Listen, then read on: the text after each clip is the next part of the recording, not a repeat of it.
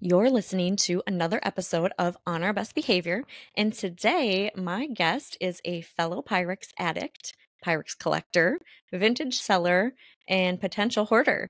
She also hosts her very own podcast, the Pyrex with Bex podcast. Welcome, Rebecca Scott. Awesome. Thanks, Kelly. I'm so glad to be joining you today. So, I kind of summed up who I think you are. Tell us who you are. Tell us a little bit about yourself. Sounds good. I think what you said was exactly right. I'm definitely a hoarder. I've just gotten through the denial phase and come into acceptance of this, and definitely a hoarder of Pyrex and vintage. So I hadn't always loved vintage. I've always loved antiques, but Pyrex has kind of become part of my life in the last 4 or 5 years.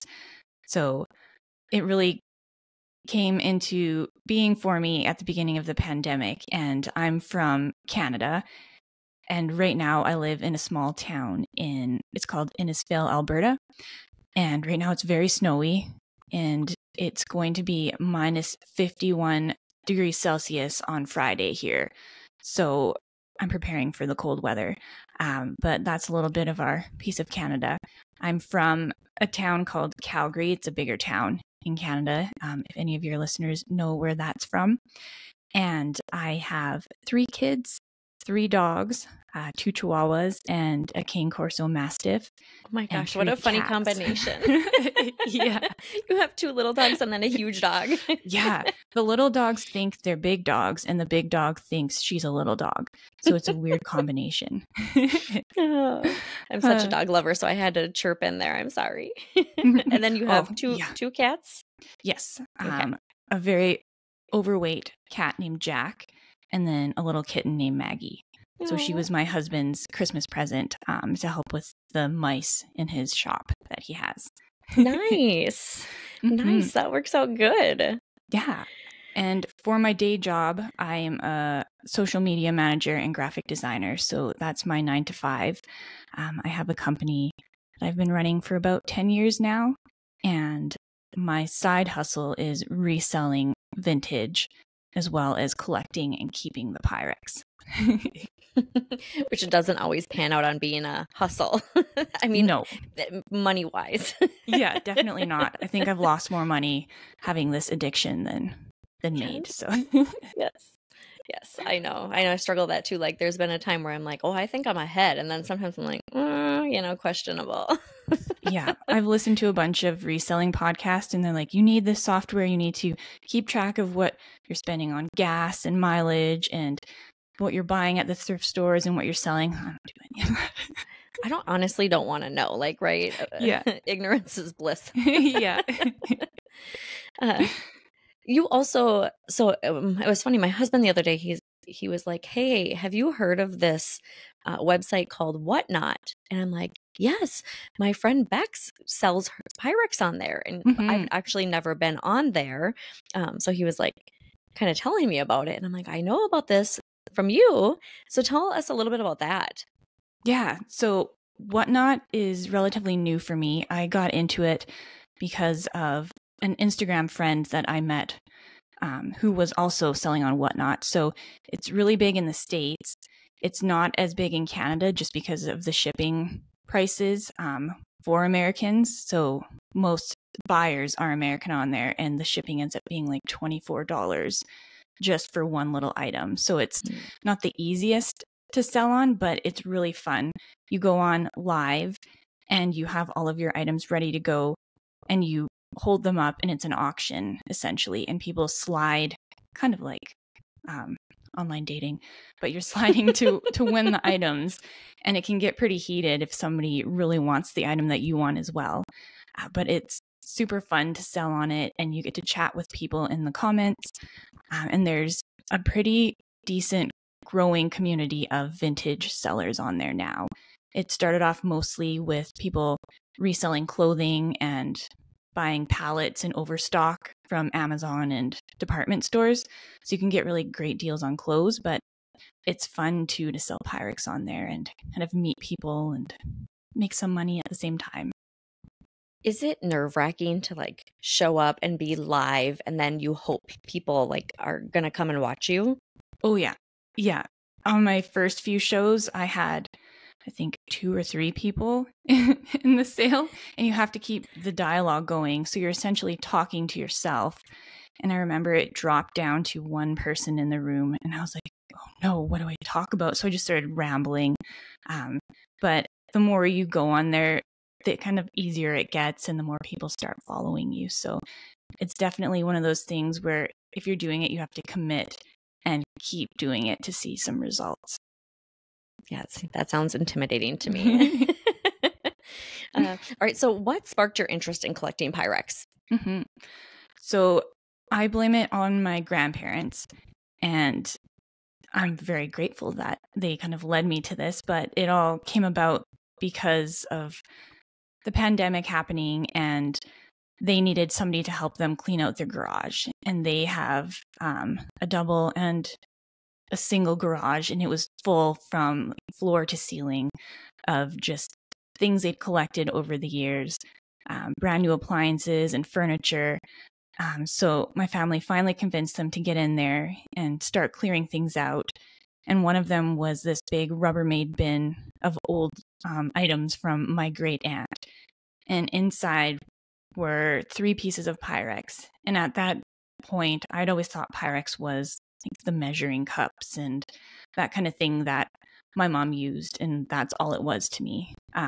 But I saw this lasagna pan and some of the primary bowls in there, and I kind of fell in love instantly just with the colors and the shapes. And I took them home and started doing research on them and found out that they're actually valuable. And not only were there these few colors that I found, there were hundreds of different types of casseroles and dishes and pans, and it kind of just spiraled from there. So you have the hoarding gene in your blood. I do, yeah. Yeah. Because your grandparents had all that stuff. That's amazing. Definitely. I wish someone in my family had a garage is just full of stuff. Like, go through this and see what you want. Yeah. But it's not in my blood. I might be the first one to start the addiction in my family. And if anyone is, they're really good at hiding it. I always say my kids have no hope. If it's not Pyrex they're going to collect, it'll be something else that they're going to hoard. Because your husband collects like cars, or that's his hobby, and so he does. That's expensive. Yeah. So between the two of us, the genes we've given them, something's going to happen. So when you're collecting, do you focus on specific patterns or time periods in Pyrex history? What did you start looking for, and where are you at now? Mm-hmm. So I started looking for the primaries. I kind of fell in love with the colors of them.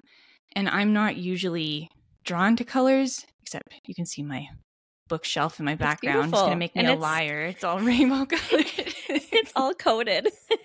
Yeah. With exception to this bookshelf behind me. I usually wear like black and darker colors, and color kind of scares me when it's in a house. So the primary bowls, I have them all displayed, and those are the first ones that I started looking for. And then I discovered that there's the primary bowls without stamps that are even more special to collect. So I think I ended up with 5 or 6 primary sets at the beginning of my collecting. And I kept them for a few years and eventually parted with them and sold them. But those were always the first ones that I kind of gravitated towards, and the reverse primary as well, just because they were so pretty, and I could picture somebody in the 50s using them in their kitchen. And it kind of just, it's a nice nostalgic thing to think about. How come you collected so many sets of the same whatever? It's not really a pattern, but the same, I can't think of the right word, collection. That's a good question. I think it kind of became a game for me. It's like, oh, I can get this set for this much money, and then can I get one for cheaper? And then just kept hoarding them. And here where I live, it's about $100 Canadian for a full set of primary. So I don't know if that compares. Yeah. That's about what 100 American, right? And I think Canadian money is more than American. Yeah. Yeah.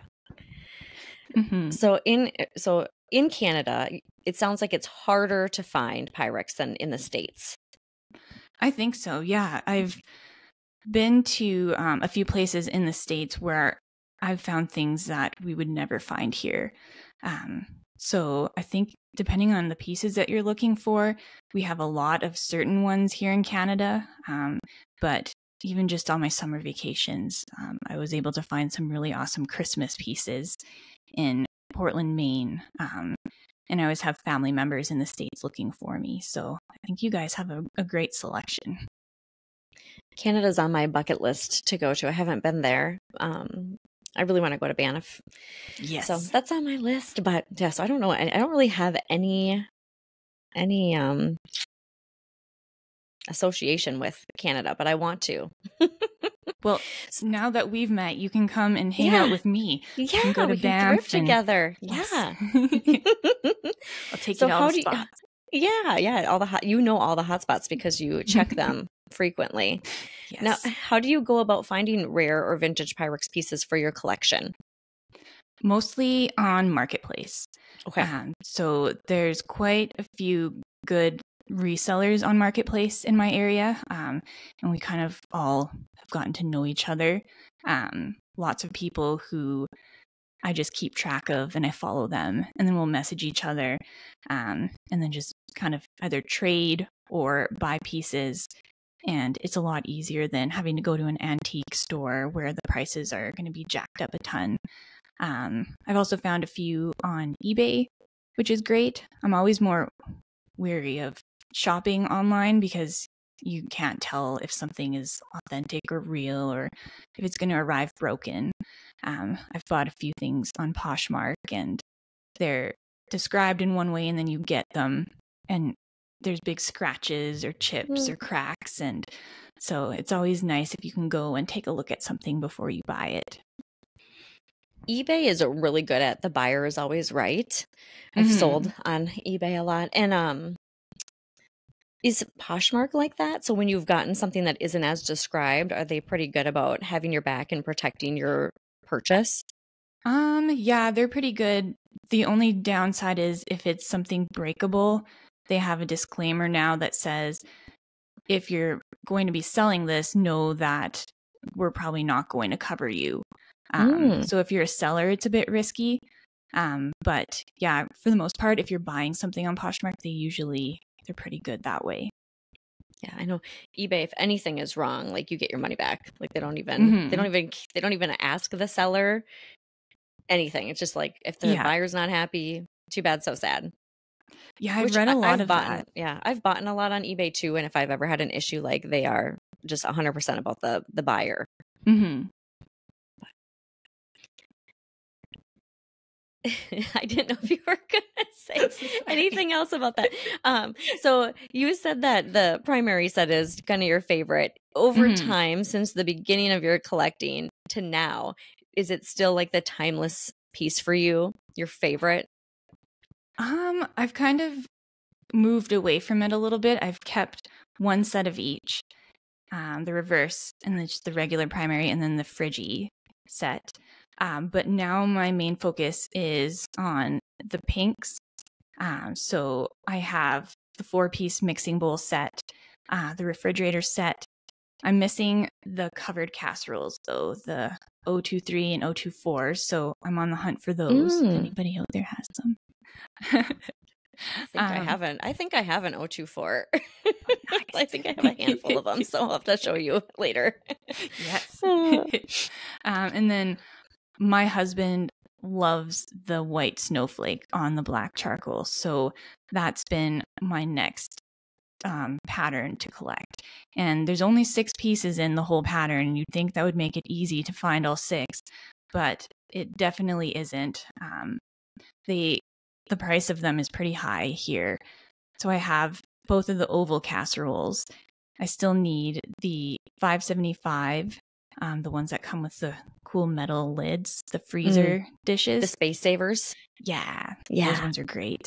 And then I have the oval divided dish and just need the open baking dish.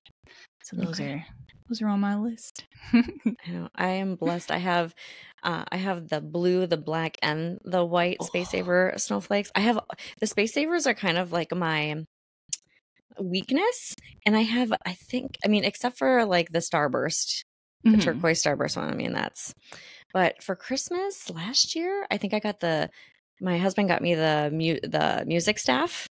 Oh, nice. Yeah. Yeah. That's So a great gift.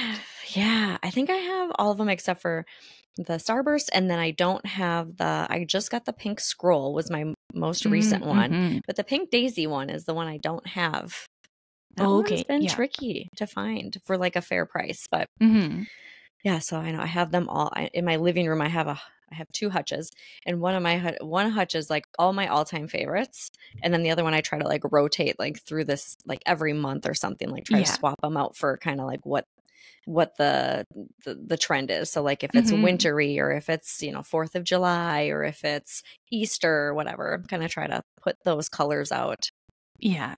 Otherwise, I just feel like you can't display all of them at the same time. Yeah.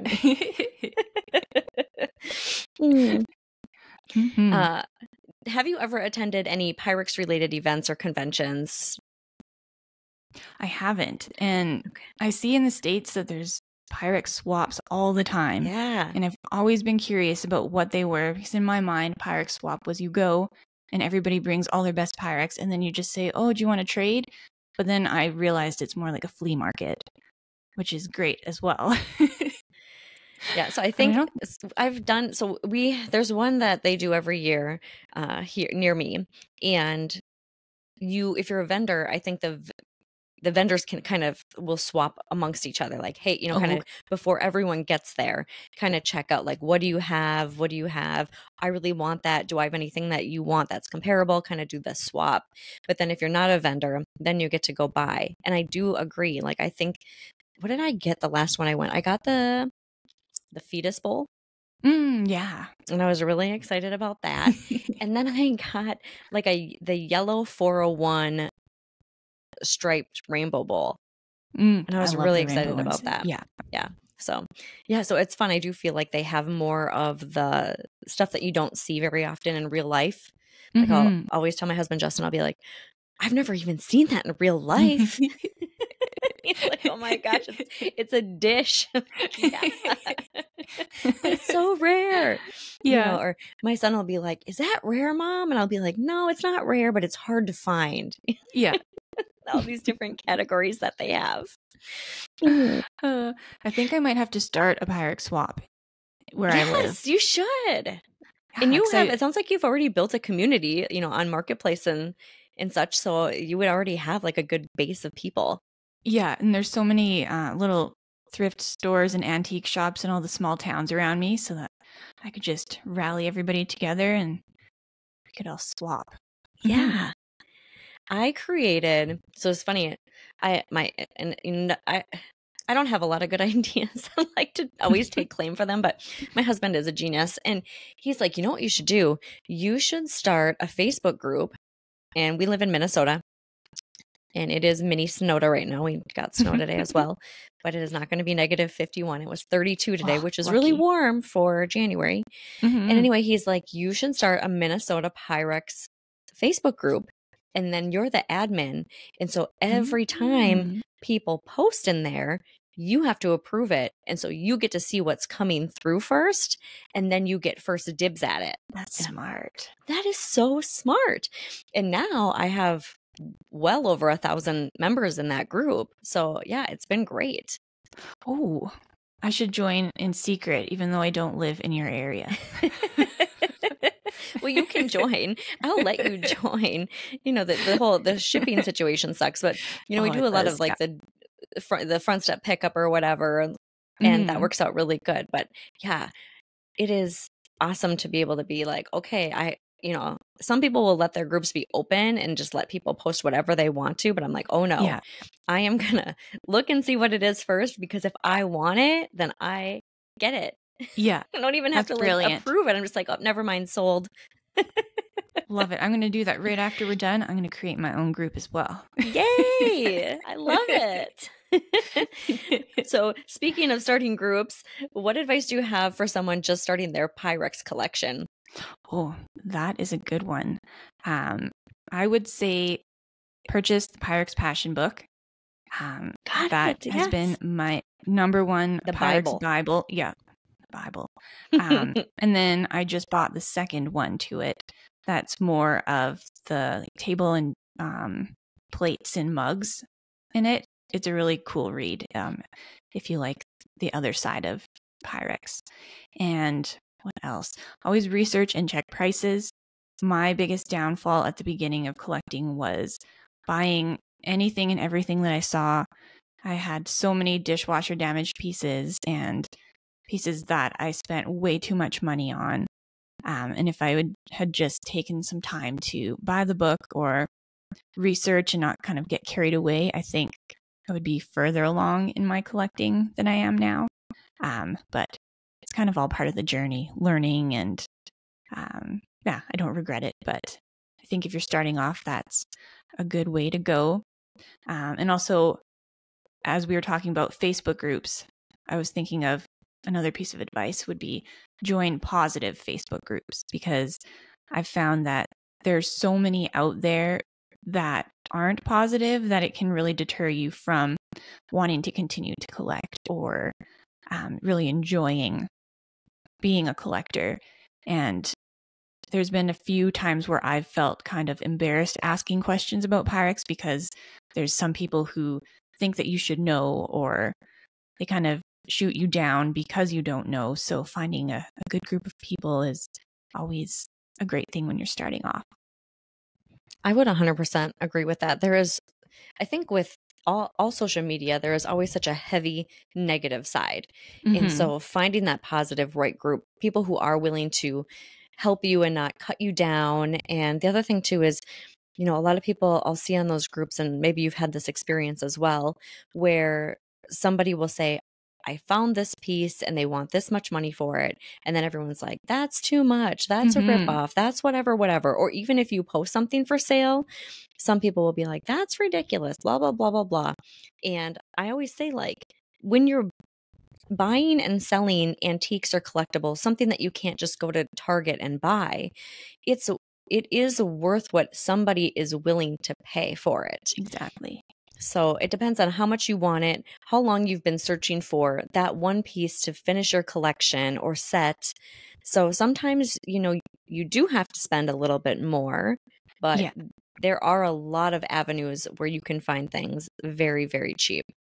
I agree. And as long as you're not in a rush to get everything, I think patience. Patience helps too with the patience. And I think like the part of the addiction that fuels our fire is the thrill of finding something that you've been looking for is super exciting and just really gets you going, because you can't just be like, oh, okay, well, today I'm going to spend $100 and I'm just going to go to the store and buy this, and this. It doesn't work like that. Yeah. You have to wait for it to pop up, and it has to be the right price and the right location or the right shipping, or so many things have to align for it to work out. Yeah, the thrill of it is hands down my favorite part. There's been a few times where I've seen something sitting on a shelf. That's where I got my last white and black snowflake.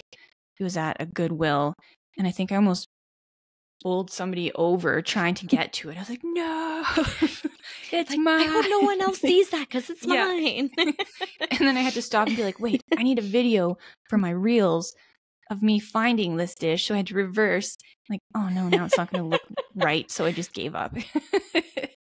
I love that.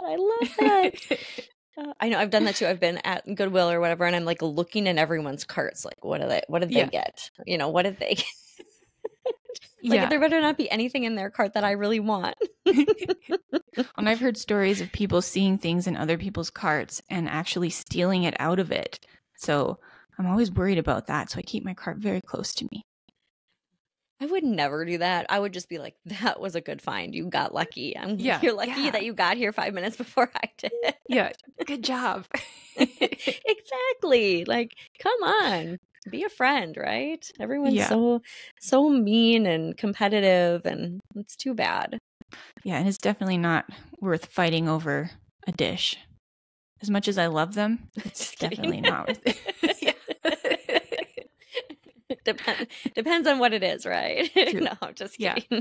If you have that Duchess I'm looking for, I'm gonna say you want that Duchess, like maybe then you might go to some different levels. Yeah, I keep talking about it, so hopefully it just shows up one day. I'm putting it out there in the universe.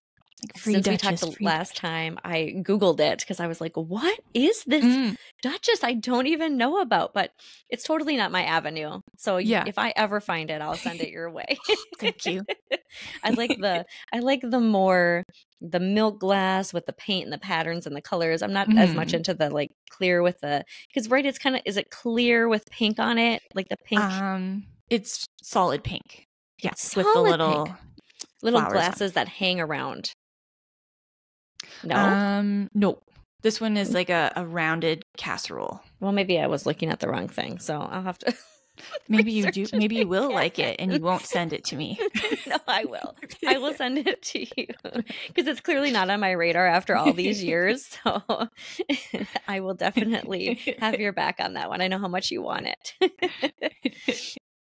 Do you have any other interesting stories about your Pyrex collecting journey?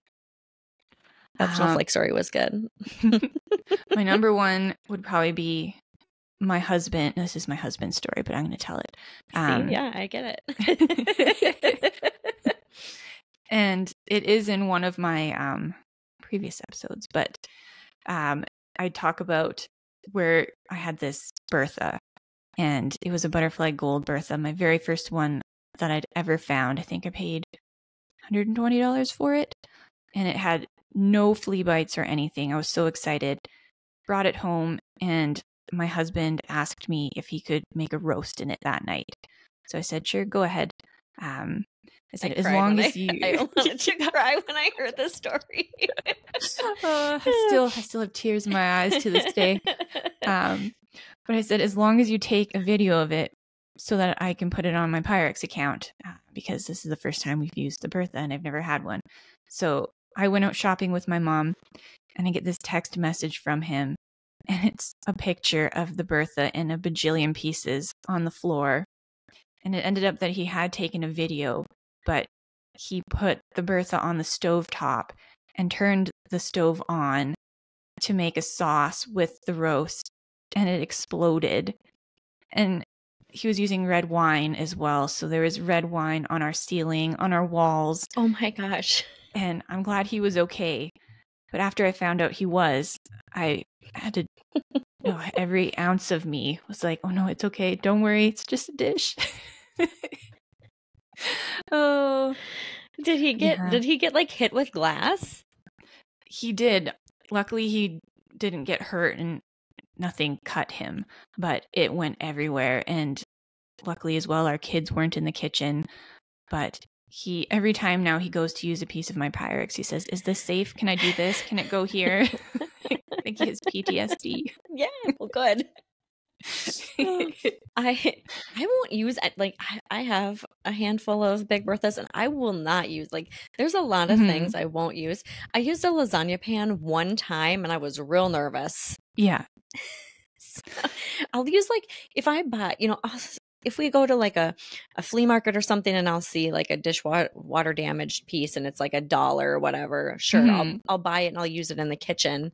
Or like we use like cereal bowls or soup bowls are all just like the Pyrex ones that are, they're not pretty. They're scuffed up, or they have a chip, or they're faded. So then we just use those. But I've been gifted a few like casserole dishes, and I'll use those.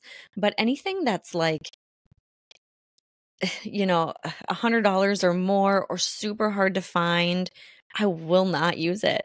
I'm too scared of something happening to it. It's nerve-wracking using them.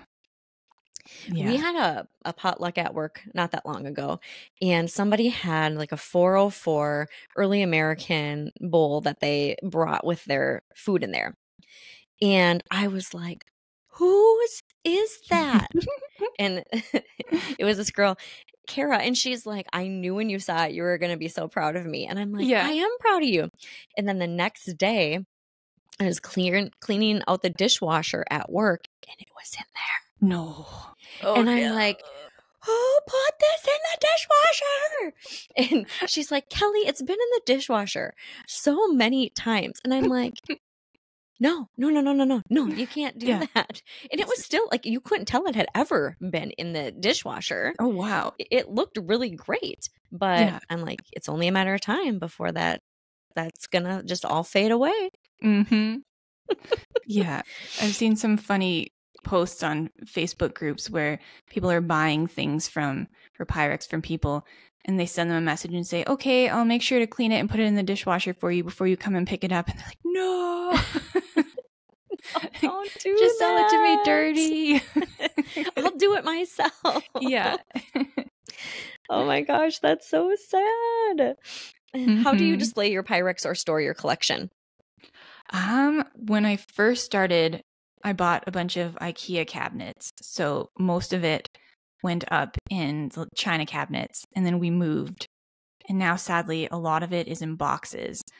But the ones that I do have, I cut out little cardboard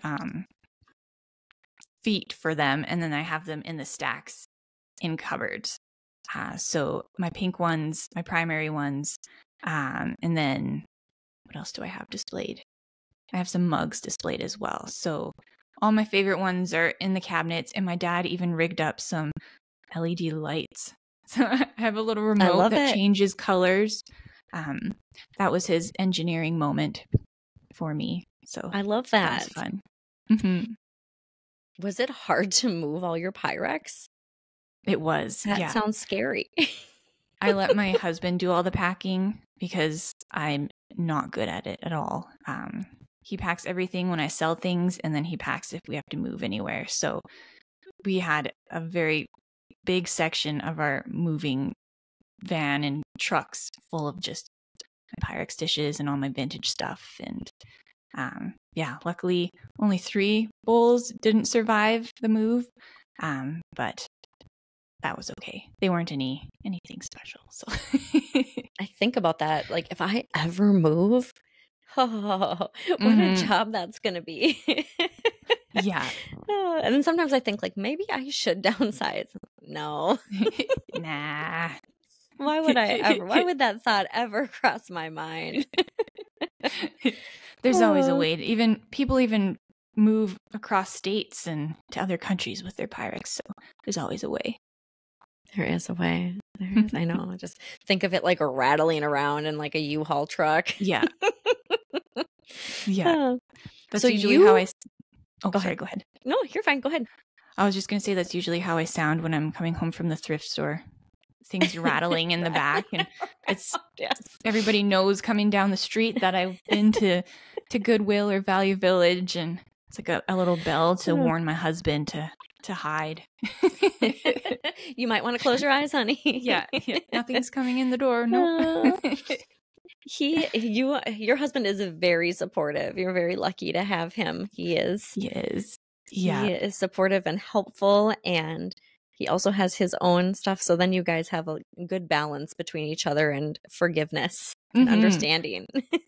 And I'm lucky that he enjoys cooking more than I do. So it kind of sweetens the deal if he has a nice matching set of Pyrex to put his cooking in. So he wins a little bit too. I'll do that. We do a lot of work. Like, I'll bring, everybody brings something, and I will use my my like brownie pans. So like the Crazy Daisy and the pink, and I'm trying to think what other ones I brought. And everyone's like, "Oh, we know Kelli brought that." And I'm like, just remember, do not put it in the dishwasher when it's done. I will clean it. Just put it in the sink. I got it. It's a one and only rule. So my next question is, you also host a podcast, and it is solely about Pyrex. It's called the Pyrex with Bex podcast. So what inspired you to host a podcast? So one of my friends is a podcast producer, and when I met him, it was always on my radar to start a podcast. And initially I'd thought that it would be something to do with my 9 to 5 job, probably about social media, tips and tricks like that. But it's so saturated with marketing podcasts out there right now that I figured, why not do something about what I genuinely love and my passion that's a hobby that I'll really enjoy. So I started up the podcast not too long ago. Episode 9 is coming out soon, and it's just been a great way to talk about it to myself when I don't have a guest and talk about things that my friends wouldn't necessarily enjoy, and meet other collectors, and just learn about other people's collections and what they love about vintage. So it's been really fun just doing something kind of out of my comfort zone, because I'm a huge introvert as well. So it kind of pushes me to do something that's new and exciting. Yeah, I'm really proud of you because you had said that you are an introvert, and I saw that your 2024 resolution was to post more of yourself on your social media because it's always Pyrex. And I am excited about that. I think that you are so cute. You have such a good personality, and I love your posts. I just listened, I think it was last night, to your podcast when you're talking about the mushrooms.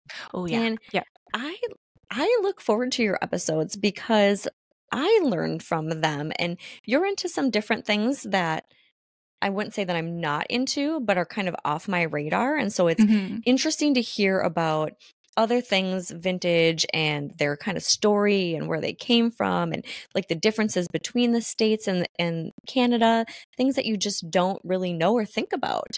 So I think that you do a really great job with that. Thank you. And I was going to say, and I also think like you just getting on Whatnot and selling things in a live auction is also amazing. I don't think that I'm an introvert at all, and would be terrified to do that. It's definitely intimidating. Oh. Yeah. Yeah, it's fun to find new things like that and trying to push myself a little bit more every year to do new stuff. Do you feel like it's getting easier, like your introvertness? Do you feel like you're kind of getting out of that shell?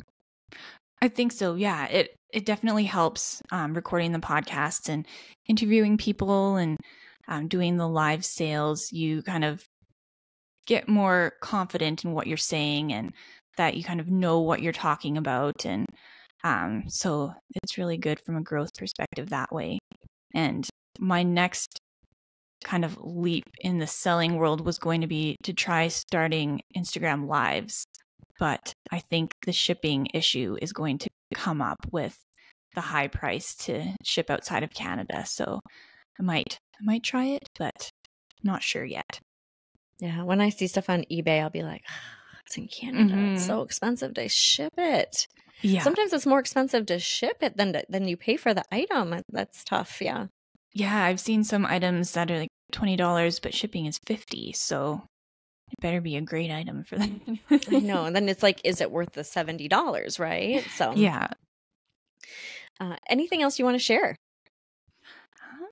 I think just for anybody who has a collection of Pyrex, or you love collecting vintage or anything that's kind of out there and not what mainstream or what mainstream would be, I guess. Just keep going with it. When I started collecting Pyrex, my friends thought I was crazy. And they always called me the old lady with the old lady bowls. But I think if you love something and you really enjoy it, you'll find your people and your community, and that's all that really matters. And I think having a collection like this in my life has made such a huge difference, just with, especially over the pandemic, not having anything to do, having something to focus on. And now that we're kind of out of that part of our lives for the most part, I still have that in my life, and I'm able to teach my kids about different historic times and different dishes and recipes, and kind of involve them that way. And it's really nice.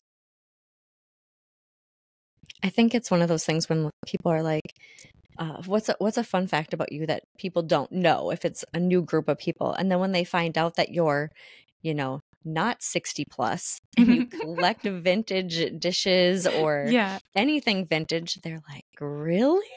Yeah. It's surprising to them. And then it leads into stories like, well, my grandma this, or my parents this, or, so and so and so and so. Like everyone has a story. And then you get to hear about that. And as somebody who is a collector and is super into that, you want to hear those things. Yeah. Yeah. It's always fun hearing the history behind a piece, especially if it's somebody saying, oh, I got this for my wedding, or my husband gave this to me, or this was my mom's. And every time I use it, it brings back those memories. And those are always my favorite people to sell to as well, because they've been searching forever for a set or a certain bowl, and it kind of completes that memory for them once they get it. And it's nice being a part of that. I enjoyed your episode where you were talking about that gentleman who was trying to find the Mary Mushroom canisters because his mom had them, and there was X amount of siblings, and everybody, they were trying to kind of piece back together that set. So every one of the kids could have one in remembrance of their mom. And I thought, oh my gosh, that is so sweet.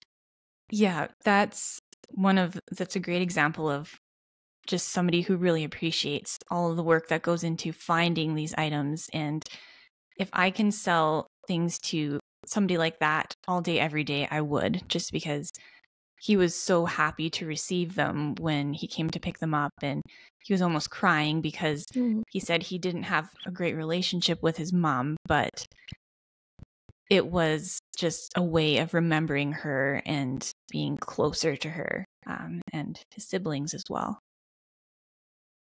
I often think about that with actually every single piece of Pyrex. I think, like, what kind of life did this bowl live? How many families was it in? What did it see behind closed doors? Some of these were in the 50s and the 60s. And I mean, they have lived a lot of life. Yeah. And I often wonder, like, am I the second person that they've seen, or have they seen 20 people, And I just wonder, like, if, like you think about old houses, like if the walls of the houses could talk. I always wonder about, like, if these dishes could talk, the stories that they could tell, and the things that they've seen, and the changes is just insane. Yeah. Yeah, that would be, just like your comparison to old houses. I follow a lot of old house Facebook groups, and people always tell the story of the people they bought it from and the people before them. And every now and then you get the history of that with dishes as well, but it always makes it fun. What's next for you, Bex? That's a good question. I think probably continue with the podcast, and start hunting for some of my unicorn pieces, the rare, hard to find ones.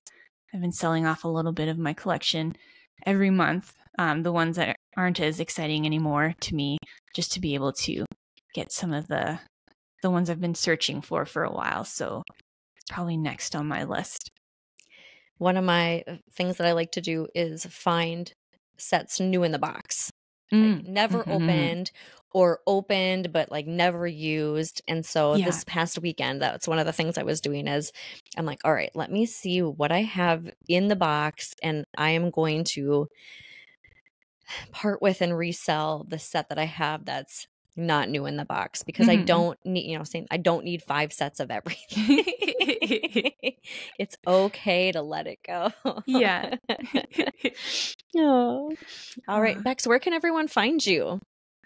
You can find me on Instagram at Pyrex with Bex. I have a website as well, pyrexwithbex.com. And you can find me on Whatnot too, selling at Pyrex with Bex as well. And Poshmark. Yeah. Everywhere. Find me everywhere. I am everywhere.